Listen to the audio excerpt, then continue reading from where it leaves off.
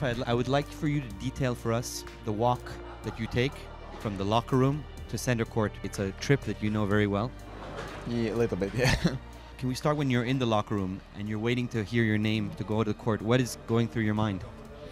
No, just trying to warm up well, just trying to think about the things that I really want to do when I will be on court and just focus on what's going to happen. When you finally hear your name, is that when the match begins or did it already start in your head?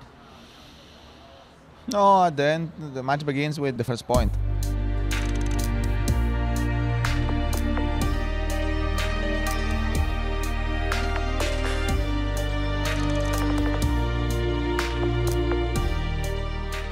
But the walk to go to the stairs that go up, do you see anybody? Do you notice anything? Is there things that you have rituals when you walk, or you don't see anything, you don't hear anybody? Or No, yes, I hear everybody and I see everybody. No, nothing strange. No, it's true that when you're going out to this court and you have the memories that I have in the Philippe Chatrier, always going to be a special that moment. No, but no, I am focused, but at the same time I can talk. No problem.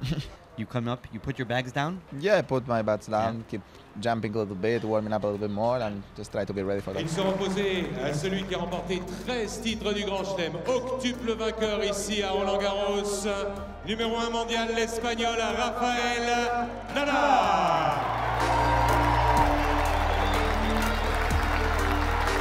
What about when you finally hear your name? What's going through your head when the speaker calls you out on the court?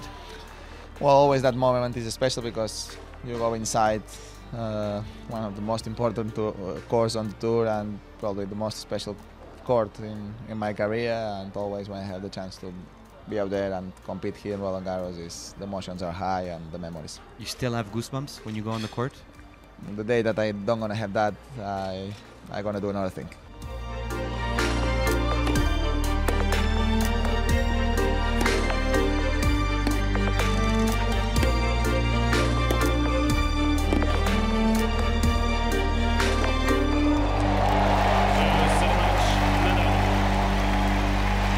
Manche à 0. 6-3, 6-2, 6-1.